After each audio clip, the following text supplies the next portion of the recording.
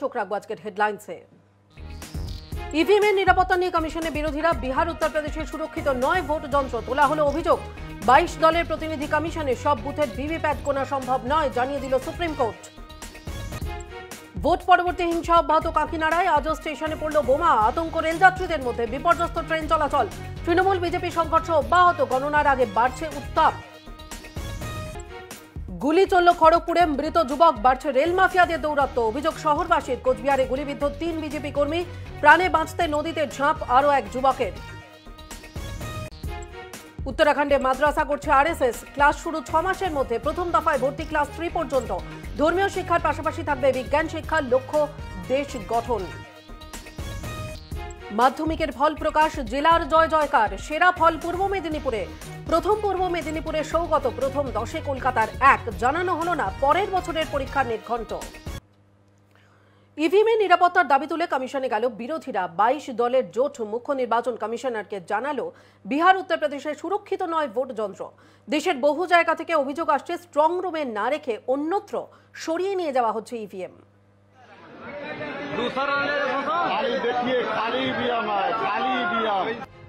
উত্তরপ্রদেশের চান্দৌলিতে একটা গাড়িতে করে গণনা কেন্দ্রে ইভিএম রাখার ভিডিও ফুটেজ সামনে আসায় চরম উত্তেজনা তৈরি হয়েছে। একটা দুটো নয়, অনেকগুলি খালি ইভিএম নিয়ে যেতে দেখা যাচ্ছে। এই ছবি ভাইরাল হওয়ার পরই অখিলেশ মায়াবতীর জোট প্রার্থী বিএসপির আফজাল আনসারি বিক্ষোভে বসেছেন। তবে প্রশাসন জানিয়েছে 35টা ইভিএম রিজার্ভে রাখা হয়েছিল, যাতায়াতের সমস্যা হয় সেগুলি পরে নিয়ে যাওয়া হচ্ছে। তবে বিরোধীদের অভিযোগ রাতের অন্ধকারে ওই ইভিএমগুলি পাচার করা হচ্ছিল, যার মধ্যে কারচুপি করত শাসক দল। ইভিএমে কারচুপি হতে পারে এই আশঙ্কাতেই আজ বিরোধী দলগুলো নির্বাচন কমিশনে যায়। Congress, Telugu Deschamps party, BSP, NCP, Trinamool ও বামেরা প্রত্যেকটা দলই আজ কমিশন দপ্তরে গিয়ে তাদের আশঙ্কার কথা জানায়। তাদের দাবি 100% বুথেই ভিভিপ্যাট ও স্লিপগুলো পরীক্ষা করা হোক। সেই দাবি নিয়ে ফের তারা সরব বলে সূত্রের খবর। যদিও সুপ্রিম কোর্ট ইতিমধ্যেই জানিয়ে দিয়েছে প্রতি কেন্দ্রের 5টি বুথে ভিভিপ্যাটের স্লিপগুলি মিলিয়ে দেখা হবে। ইভিএম আতঙ্কে ভুগছেন আপ নেতারাও। আম আদমি পার্টির নেতা রাঘব চাড্ডার অভিযোগ আজ রাতেই পাল্টে দেওয়া হবে ইলেকট্রনিক ভোটিং মেশিন। এই ব্যাপারে কমিশনে তিনি চিঠিও লিখেছেন। সব বুথের ভিভিপ্যাট গণনার আবেদন অর্থহীন জানিয়ে দিল সুপ্রিম কোর্ট। শীর্ষ আদালতের অবসরকালীন বেঞ্চ বলল, যা বাস্তব নয় তা নিয়ে শুনানিও সম্ভব নয়।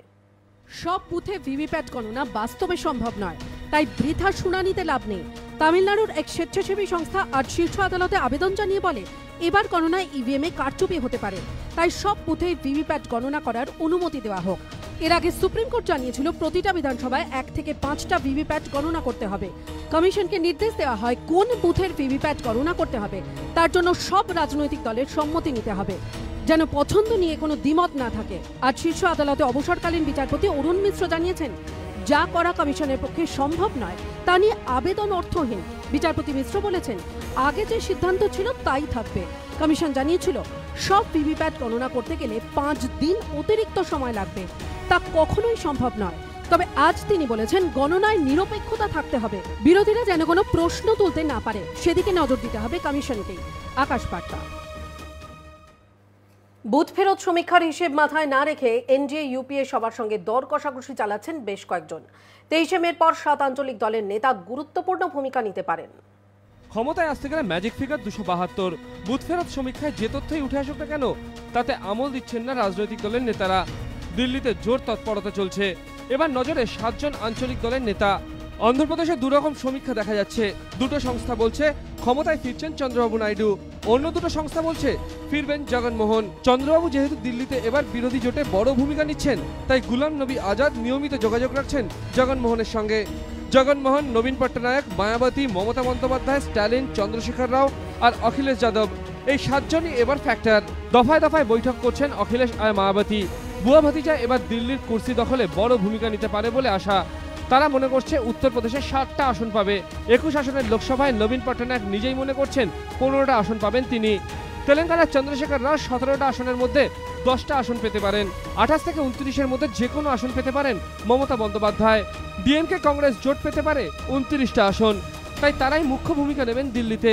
বিজেপিও বুথ ফেরত সমীক্ষার ফলের দিকে তাকিয়ে নেই। তারা ভাবছে 23 মে অনেক হিসেব উল্টে যেতে পারে, ঠিক যেভাবে গোবলয়ের 3 রাজ্যে মেলেনি ভূত ফেরত সমীক্ষা। সে কথা মাথায় রেখে আঞ্চলিক দলগুলোর শীর্ষ নেতাদের সঙ্গে নিয়মিত যোগাযোগ রাখছে বিজেপি। প্রয়োজনে ঘোড়া কেনাবেচার সম্ভাবনা রয়েছে এবারও। উত্তরাখণ্ডে মাদ্রাসা তৈরি করছে আরএসএস। দেরাদুনে হবে মাদ্রাসা, 6 মাসের মধ্যে শুরু হবে পঠন পাঠন। উত্তরাখণ্ডে এবার মাদ্রাসা করছে আরএসএস। আগামী 6 মাসের মধ্যে এখানে পঠন পাঠন শুরু হবে। এই মাদ্রাসার নাম দেওয়া হয়েছে হিন্দুস্তান মাদ্রাসা। এখানে আধুনিক বিষয় পড়ানো হবে, সঙ্গে শেখানো হবে জাতীয়তাবাদ ও আচার আচরণ। রাষ্ট্রীয় স্বয়ংসেবক সংঘ জানিয়েছে ইতিমধ্যে উত্তরপ্রদেশে এমন 5টা মাদ্রাসা তারা তৈরি করেছে। তবে উত্তরাখণ্ডে এই গ্রাম, এখানে ধর্মীয় শিক্ষা যেমন থাকবে, সঙ্গে থাকবে বিজ্ঞান শিক্ষাও। দেশের যে কোনো প্রান্ত থেকে মেধাবী ও দুস্থ ছেলেমেয়েরা এখানে পড়তে পারবে। আরএসএস-এরই শাখা সংগঠন মুসলিম রাষ্ট্রীয় মঞ্চ এর তত্ত্বাবধান করবে। প্রথম পর্যায়ে পঠন পাঠন হবে প্রথম থেকে তৃতীয় শ্রেণী পর্যন্ত, পরে উচ্চশিক্ষা। এখানে থাকবে কাজী, কারি, ইমাম ও মৌলানা ও আধুনিক শিক্ষায় শিক্ষিতরাও। এই মাদ্রাসার সঙ্গে জড়িয়ে রয়েছেন দেশের নামী ইঞ্জিনিয়ার, চিকিৎসক এবং বিজ্ঞানীরা। আরএসএস জানিয়েছে এখান থেকে আজমাল কাসাফ তৈরি হবে না, তৈরি হবে প্রতিভাবানরা, যারা দেশের সেবা করবেন। ভোটের দুদিন পরে উত্তপ্ত কাঁকিনাড়া ভাটপাড়া। ট্রেন লক্ষ্য করে পড়ে মুড়ি মুড়কির মতন বোমা। 4.5 ঘন্টা ট্রেন অবরোধের নাকাল হন লক্ষ লক্ষ যাত্রী। রবিবার রাজ্যে 7ম দফা ভোটের সঙ্গে ছিল ভাটপাড়া উপনির্বাচন। এই নির্বাচনকে ঘিরে ছিল ব্যাপক অশান্তি। সেই রেস চলছে এখনো উত্তপ্ত ভাটপাড়া কাঁকিনাড়া। সোমবার 1 ঘন্টা ট্রেন অবরোধ চলে, সেই রেস চলেছে আজও। আজ সকাল 8টা থেকে 12টা 10 পর্যন্ত চলে জায়গায় জায়গায় রেল অবরোধ। ব্যারাকপুরের পর ট্রেন চলেনি, ফলে সকাল থেকে বন্ধ শান্তিপুর, রানাঘাট, কৃষ্ণনগর, কল্যাণী এবং গেদে সীমান্তের রেল চলাচল। রেল অবরোধ করে চলে বিক্ষোভ। দুষ্কৃতীরা আটকে থাকা নৈহাটি লোকাল লক্ষ্য করে বোমাবাজি চালায়। প্ল্যাটফর্মে আতঙ্কিত যাত্রীদের মধ্যে হুড়োহুড়ি পড়ে যায়। এই ঘটনার সময় এলাকায় র্যাব বা আধা সেনার দেখা পাওয়া যায়নি বলে দাবি নিত যাত্রীদের। পরে শিয়ালদা থেকে পাঠানো হয় র্যাব। ঘটনায় ইতিমধ্যেই সিইওর কাছে রিপোর্ট তলব করেছে নির্বাচন কমিশন। কেন্দ্রীয় বাহিনী মোতায়েনের দাবি উঠেছে। এই ঘটনায় রাজ্যপালের হস্তক্ষেপের দাবি জানিয়েছে ব্যারাকপুরের বিজেপি প্রার্থী অর্জুন সিং। আমি রাজ্যপালকে লিখিত আবেদন করেছি কি উনি এসে এখানে দেখে যান এখানে কি পরিস্থিতি আছে। অগ্নিগর্ভ হয়ে গেছে। গোটা এলাকায় জারি রয়েছে 144 ধারা। এলাকা থমথমে, বন্ধ দোকানপাট। ভোটের দুদিন পরেও কাটেনি আতঙ্ক। উত্তর আইআইটির সামনে চলল গুলি, মৃত্যু হয়েছে এক যুবকের। ইভিএম গণনার আগে দুষ্কৃতীরা বাড়ছে বলে মনে করছেন স্থানীয়রা। গণনার আগেই উত্তপ্ত খড়গপুর। দিনে দুপুরে চলল গুলি। আইআইটির কাছে গুলিবিদ্ধ হয়ে মৃত্যু হলো এক যুবকের। ঘটনাস্থলে যায় পুলিশ বাহিনী। স্থানীয়দের দাবি, রেল শহরে ইতিমধ্যেই আতঙ্কের ছায়া। রেল মাফিয়ারা ফের মাথা তুলে দাঁড়িয়েছে। রামবাবু জেল হেফাজতে থাকায় আপাতত শান্ত ছিল খড়গপুর। পরশু গণনা, তার আগে উত্তপ্ত হয়ে উঠল পশ্চিম মেদিনীপুরের সদর শহর। পুলিশ সূত্রের খবর, বেশ কিছুদিন ধরেই উত্তপ্ত রয়েছে এলাকা। রেল মাফিয়ারাও চুপ ছিল, কিন্তু গণনার আগে উত্তেজনা বাড়ায় আতঙ্ক তৈরি হয়েছে।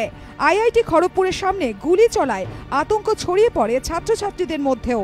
স্থানীয়রা মনে করছেন ফের খড়গপুর অশান্ত হওয়ার পেছনে রয়েছে পুলিশের একাংশের হাত।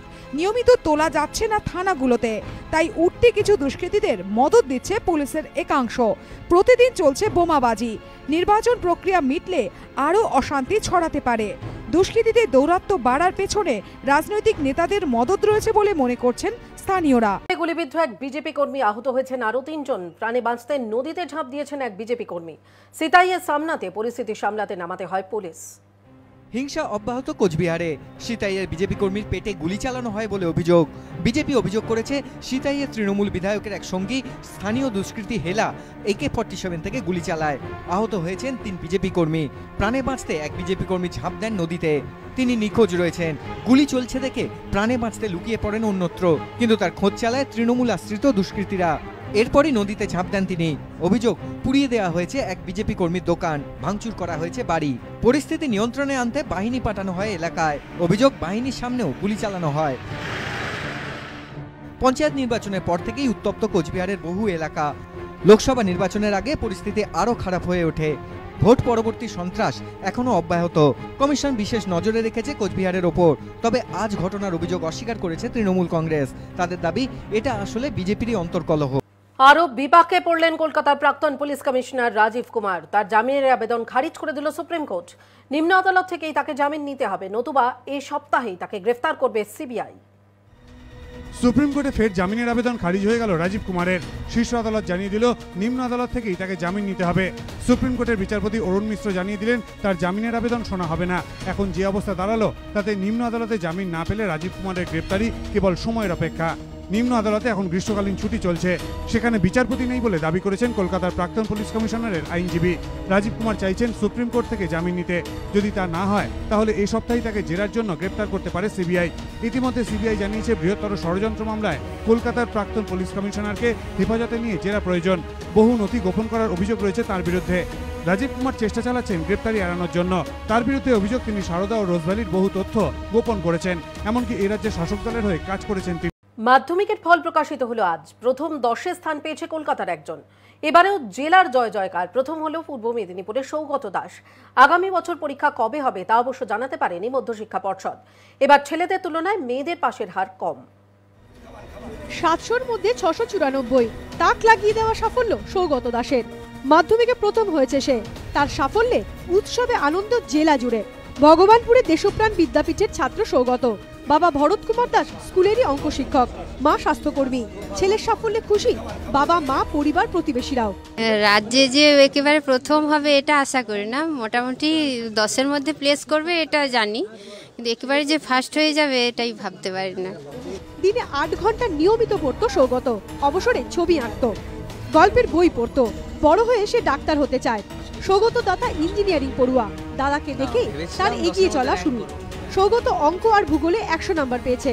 ইংরেজি, ইতিহাস আর জীবন বিজ্ঞানে পেয়েছে 99 নাম্বার। বাংলায় 97। নবম স্থানও পেয়েছে পূর্ব মেদিনীপুর জেলা। মাধ্যমিকে এবার সেরা পূর্ব মেদিনীপুর। মাধ্যমিকে এবারেও সেরা হয়েছে পূর্ব মেদিনীপুর জেলার। বহু অখ্যাত স্কুল ভালো ফল করেছে। প্রথম 10-এ স্থান পেয়েছে তাদের ছাত্রছাত্রীরা। সকাল থেকেই জেলায় জেলায় কৃতি ছাত্রছাত্রীদের ঘিরে খুশির জোয়ার। এবারও সাফল্যে নজির গড়ল জেলা। হুগলি কলেজিয়েট স্কুলের ছাত্র সুকল্প দে এবারের মাধ্যমিকে পঞ্চম।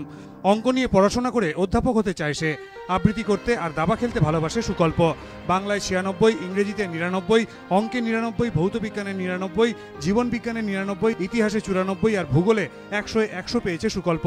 মাধ্যমিকে 6ষ্ঠ স্থান পেয়ে জেলার নাম উজ্জ্বল করল বর্ধমান বিদ্যার্থী ভবন বালিকা বিদ্যালয়ের ছাত্রী সাহিত্যিকা ঘোষ।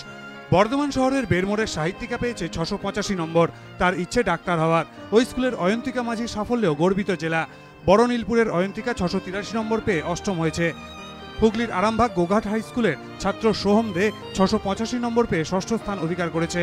683 নম্বর পেয়ে দক্ষিণ দিনাজপুরের গঙ্গারামপুর হাই স্কুলের ছাত্র সায়ন্তন বসাকও অষ্টম হয়েছে। বাবা বৃন্দাবন বসাক তাঁত শিল্পী। আগামী দিনে চিকিৎসক হওয়ার ইচ্ছে সায়ন্তনের। পড়াশোনার পাশাপাশি গান শোনা, টিভি দেখা, গল্পের বই পড়ার শখ রয়েছে সায়ন্তনের। এবারে মোট 11 জন ছাত্র অষ্টম স্থান পেয়েছে। দক্ষিণ 24 পরগনার বিষ্ণুপুরের আমতলা নিবেদিতা বালিকা বিদ্যালয়ের শ্রীমন্তী চক্রবর্তীও অষ্টম স্থান অধিকার করেছে। অভিনন্দন জানা আর ঐকিক মাঝি দুজনেই মাধ্যমিকে নবম। তারা দুজনেই নরেন্দ্রপুর রামকৃষ্ণ মিশনের ছাত্র। জলপাইগুড়ির অনুষ্কা মহাপাত্র জেলায় প্রথম স্থান দখল করেছে আর রাজ্যে নবম। তার প্রাপ্ত নম্বর 682। জলপাইগুড়ির আশালতা স্কুলের ছাত্রী অনুষ্কা। পূর্ব বর্ধমানের মেমারির বিদ্যাসাগর মেমোরিয়াল ইনস্টিটিউশনের ছাত্র সৌম্যদীপ ঘোষ মাধ্যমিকে 10ম স্থান পেয়েছে। তার প্রাপ্ত নম্বর 681। ওই একই নম্বর পেয়ে হুগলির ধনেখালির মহামায়া বিদ্যা মন্দির স্কুলের সৌম্যদীপ দত্ত 10ম স্থান পেয়েছে। মাধ্যমিকে এবার পঞ্চম হয়েছে সংখ্যালঘু মুসলিম পরিবারের মেয়ে রুমনা খাতুন।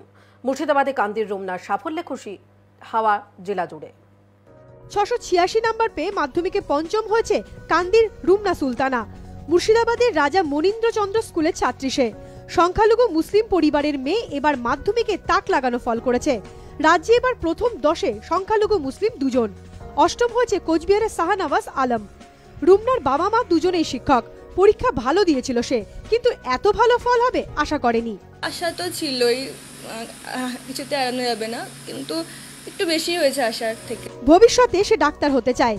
এই সাফল্যে গৃহশিক্ষকদের অবদান রয়েছে বলে জানিয়েছে রুমনা। এবছর প্রথম 10-এ যারা রয়েছেন তারা সবাই বলেছেন স্কুলের শিক্ষকরা যেমন সাহায্য করেছেন তেমনি গৃহশিক্ষকরা না থাকলে ভালো ফল হতো না। গৃহশিক্ষকরা যেভাবে বলেছেন সেই পথেই এই সাফল্য বলে মনে করছে মেধাবীরা। মাধ্যমিকে প্রথম 10-এ এবার বীরভূমের 3 জন। মাধ্যমিক পরীক্ষার আগেও ভেবেছিল হয়তো এবার আর পরীক্ষায় বসা হলো না। সিউড়ির সরস্বতী শিশু মন্দিরে পড়তো সে। তার স্কুল থেকে এবছরই প্রথম মাধ্যমিক পরীক্ষা দিত পড়ুয়ারা, কিন্তু নতুন স্কুলের রেজিস্ট্রেশনে ঝামেলায় পড়ে যায় অরিত্ররা। সে সময় এগিয়ে আসে পাশের স্কুল নেতাজি বিদ্যা ভবন। সেখান থেকে শেষ পর্যন্ত রেজিস্ট্রেশন করে মাধ্যমিকে বসতে পারে অরিত্র সাহারা। মাধ্যমিকের আগে ঘুম হতো না, ভাবতো যদি রেজিস্ট্রেশন সংক্রান্ত ঝামেলা না মেটে তাহলে হয়তো এবছর আর পরীক্ষায় বসা হবে না। ফল বেরোনোর পর দেখা গেল অরিত্র এবছর দশম হয়েছে, পেয়েছে 681 নম্বর। অবশ্যই দুই স্কুলের মানে আমাদের স্কুলে দাদাভাই দিদিভাই আর ওই স্কুলের স্যার সবাইকে কৃতিত্বটা দেবো, কারণ আমাদের স্কুলে দাদাভাই দিদিভাইরা তো খুব হেল্প করেছেন। এবছর মাধ্যমিকের প্রথম 10-এ বীরভূমের 3 জন। ষষ্ঠ হয়েছে রামপুরহাট হাই স্কুলের শ্রাবর্ণ চট্টোপাধ্যায়, পেয়েছে 685 নম্বর। শ্রাবর্ণর মা রামপুরহাট হাই স্কুলেরই দিদিমণি। নবম হয়েছে বক্রেশ্বর থার্মাল পাওয়ার স্কুলের সৌকর্ষ বিশ্বাস, পেয়েছে 682 নম্বর। অধ্যাপক হতে চায় সে। লালমাটির ছেলে বাঁশি বাজাতে ভালোবাসে, আর ভালোবাসে ছবি আঁকতে। মেধা তালিকায় কলকাতার কৃতি একমাত্র যাদবপুর বিদ্যাপীঠের সোহম দাস, রাজ্যে দশম সে। সন্তোষপুরের ছেলের প্রাপ্ত নম্বর 681। গোয়েন্দা কল্পের ভক্ত সোহমের স্বপ্ন সিভিল ইঞ্জিনিয়ার হওয়া। মাধ্যমিক তো শেষ, উচ্চ মাধ্যমিকটা ভালো রেজাল্ট করতেই হবে। সাবজেক্ট তো ফিজিক্সটা সবচেয়ে ভালো লাগে এই মুহূর্তে, আর উচ্চ মাধ্যমিক পর ইঞ্জিনিয়ারিংয়ে জয়েনটা দেওয়ার ইচ্ছা আছে। ইঞ্জিনিয়ারিং বলতে সিভিল ইঞ্জিনিয়ারিংটা ইচ্ছা আছে বিশেষত। এবার হোয়াটসঅ্যাপে বারবার মাধ্যমিকের প্রশ্ন ফাঁস হয়েছে। এই অপরাধের জন্য এবার সবচেয়ে বেশি সংখ্যক পরীক্ষার্থীর পরীক্ষা বাতিল করল পর্ষদ। এবছর মাধ্যমিক চলাকালীন পরীক্ষার 6 দিনই হোয়াটসঅ্যাপে প্রশ্ন ফাঁস হয়, অভিযুক্তরা ধরাও পড়ে। তার ফলে এবার পরীক্ষা বাতিলের সংখ্যা অনেকটাই বাড়ল। গত বছরও যেখানে 17 জনের পরীক্ষা বাতিল করেছিল পর্ষদ, এবার তা বেড়ে হলো 73, যার বড় অংশই জড়িয়ে রয়েছে হোয়াটসঅ্যাপে প্রশ্ন ফাঁসের ঘটনায়। গত কয়েক বছর ধরেই মাধ্যমিকের মেধা তালিকায় কলকাতার কৃতি খুঁজতে হিমশিম খেতে হয়, আর এবার বোধহয় অনুবীক্ষণ যন্ত্র দরকার। প্রথম 10-এ রয়েছে 51 জন, তার মধ্যে কলকাতার মাত্র 1 জন। রাজ্যে দশম হওয়া সোহম দাস। আইসিএসসি সিবিএসইতে সর্বভারতীয় পর্যায়ে যেখানে কলকাতার রমরমা, সেখানে মাধ্যমিকে এই দশা কেন জানতে চাইতেই মেজাজ হারালেন পর্ষদ সভাপতি। আমার মাধ্যমিক পরীক্ষার অন্য কোন বোর্ডের সঙ্গে ট্রেন দেখে রেজাল্ট তৈরি হয় না। এবছর পরীক্ষা দিয়েছিল 9,70,481 জন, পাশ করেছে 86.07%, গত বছরের তুলনায় যা কিছুটা বেশি।